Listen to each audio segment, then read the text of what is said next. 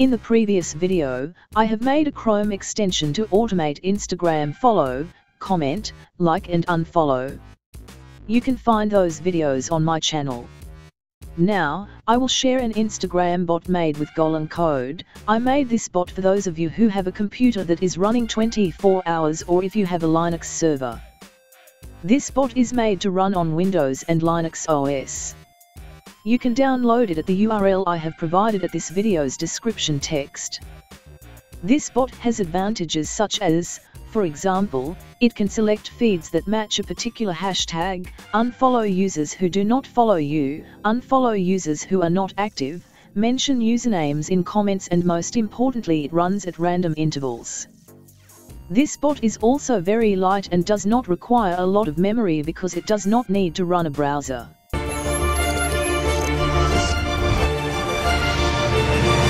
Welcome to Newbie Computers channel.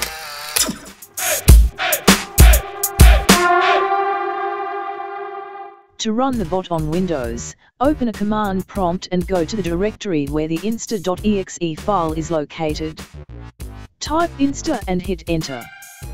The bot will run according to the specified configuration.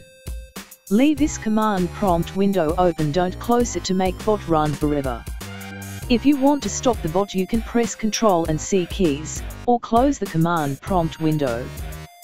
This bot has an interval in minutes and can be specified in the config file. It also has a chance option between 0 to 100, where 0 means disable and 100 means action must be performed. You can fill in the value as desired to increase the time variation to make it look like normal user activity.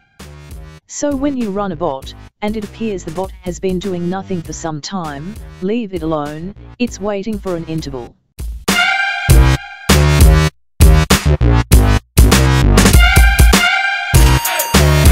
If you want to rebuild the code for Linux, you have to set the Golang environment for the OS and architecture, adjust to your target Linux whether 32-bit or 64-bit. If you don't want to do this, skip this section and you can use the binary versions provided in the bin folder.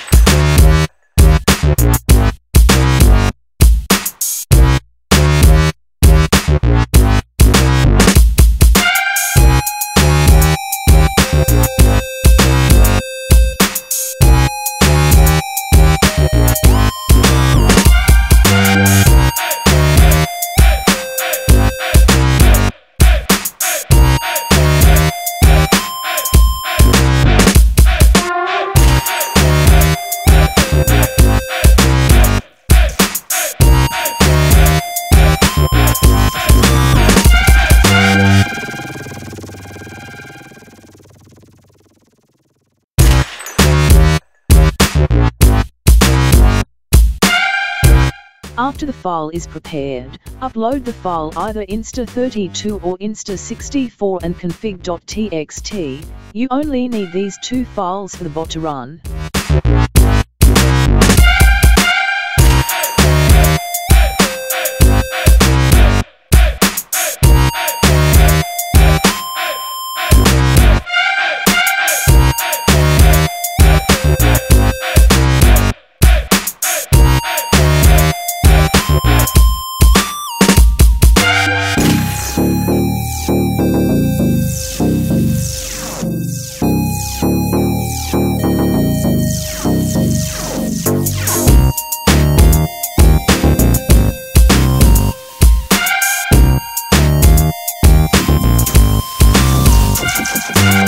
Go to the path where the file is uploaded.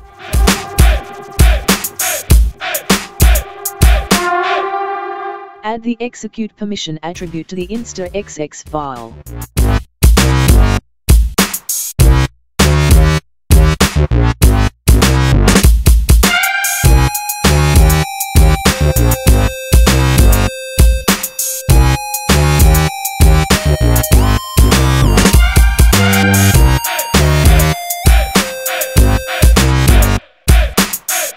To run in the background, add the ampersand parameter at the end when running the bot.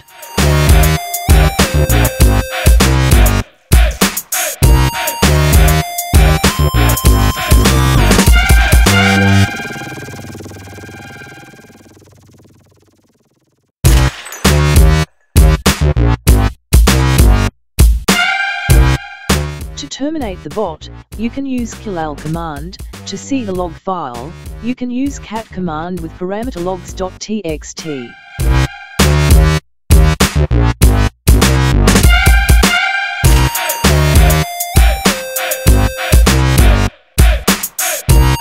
In the main section, the debug to console key will display the log on the console that is running. Turn off this option if the bot is running in the background on Linux. The debug to file option will write all logs to a logs file.txt. You can ignore the cinch interval option. The default value is 20 seconds. Next is your username and password on Instagram. You can use your secondary account to try this bot. If you are not sure about this, you can look at the entire bot code to make sure it is safe. In the follower section, this is an option for followback, where the bot will look for accounts that have followed us but we haven't followed them. The enable key will turn this function off or on. The chance option is the percentage of the chance we will follow them. This is to give a random impression so that it looks like a normal user. The search interval option is the interval to refresh a list of accounts that have followed us, and the mention option is the maximum number of accounts that we mention in our comments if the autocomment option is turned on. The bot will mention accounts from the list of accounts that have followed us. The max followback in day option limits the number of followbacks in one day, and the max followback in section option limits the number of followbacks per session or every 1 hour. While the followback interval option is the bot's delay time for the next followback.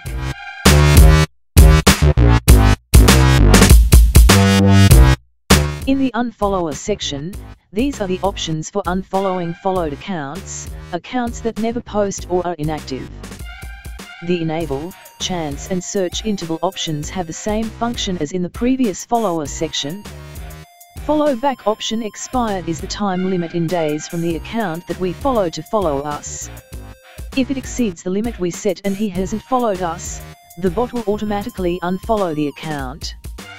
The post activity expired option is the time limit from the last time he posted. If it exceeds the time limit, then he will be considered an inactive account. Exceptions username option is to ignore or not to unfollow the accounts in this list, separated by commas. In the auto section, these are the options for autofollow, autolike and autocomment based on existing feeds. These feeds can also be limited to certain hashtags. Almost all of the options have been described in the previous section.